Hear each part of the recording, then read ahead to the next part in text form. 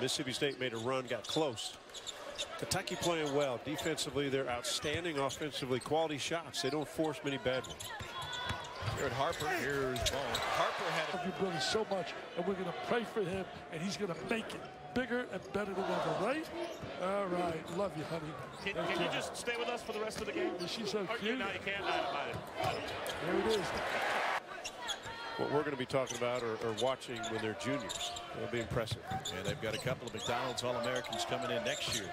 I think the question for Florida down the stretch is Bone hit. Normally a period of the game where Rick Barnes wants this thing getting into the paint. Yeah, Tillman's grabbing that right knee.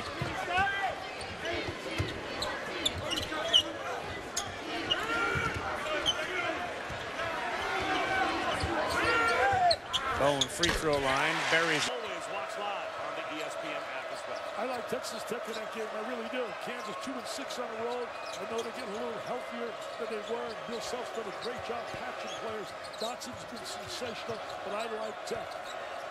Tennessee gets out of the timeout. Grant Williams sets up Ball. Jordan Lee, the two-time defending champ. The Bassmaster Classic. Here's Schofield. They were down 8 against Kentucky at the half, and they played really well in that second half.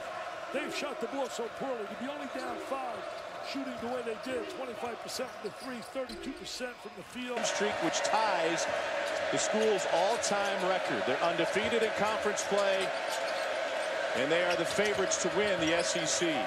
Admiral Scott. 4-second differential again. Will Rick Barnes use a timeout or let his team play it through? Here's where Williams wants the ball. He likes that drive. He likes to spin. He likes to use that spin. There it is. Again with the left hand. Oh. He can't stay in front of the kid. Rick Barnes wants a timeout. I thought he's going to let his kids play. Grant Williams spin move with the left